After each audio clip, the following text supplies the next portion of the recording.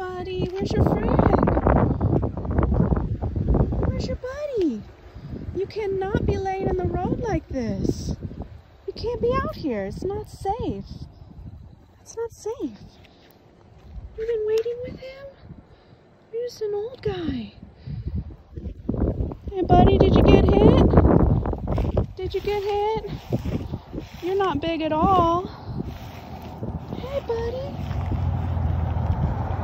What happened? What happened? You got some road rash all over you. You gonna be okay?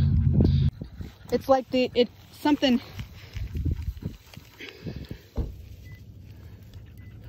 It broke his tooth. You gonna be able to let us pick you up? You gonna let us pick you up? Ugh. If you try to pick up the front end, see how painful he is.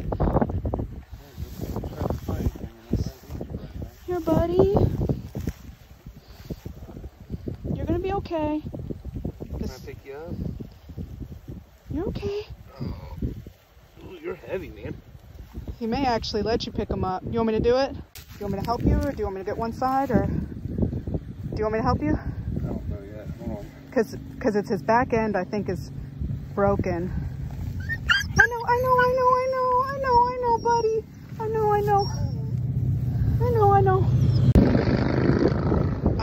I made a little pallet. You're a strong boy. That's road rash all over the back of him. Okay, we got a pallet in here. You're okay. See? Did you wag your tail? You wagging your tail for me? Did you pick your leg up? Did you pick your leg up? Don't move. We're gonna get you help, buddy. Whatever you need, we're gonna do it, okay? Whatever you need. That tail wag tells me you're gonna be okay, huh? It does. It tells me you're gonna be okay.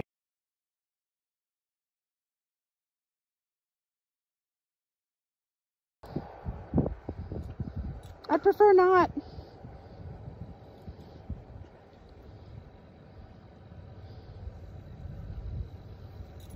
What's the matter, buddy? You like that bed? You like that bed, buddy?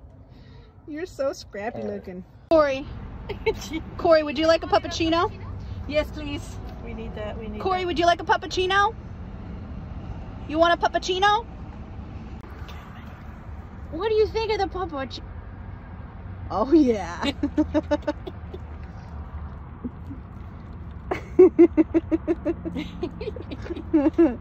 I loves it. I loves it.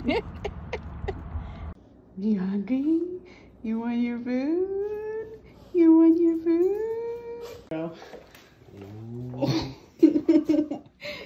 Did he get in that bed like that again? He loves. Oh, buddy. He loves that bed. Okay. I know that's yummy. What are you doing? What are you doing? What are you doing? Oh, sweet boy. Let's go get ready. Let's go get ready. Let's go home, buddy. Oh, he's so cute. Yeah, he's handsome. What's up, buddy? Bud, Susan, you want to hold his leash just in case? Yeah. All right, buddy. You want to get in there? We got Chase for you. He's not crying anymore. You're not your life. That's your buddy. Look who it is. Oh, He's wagging.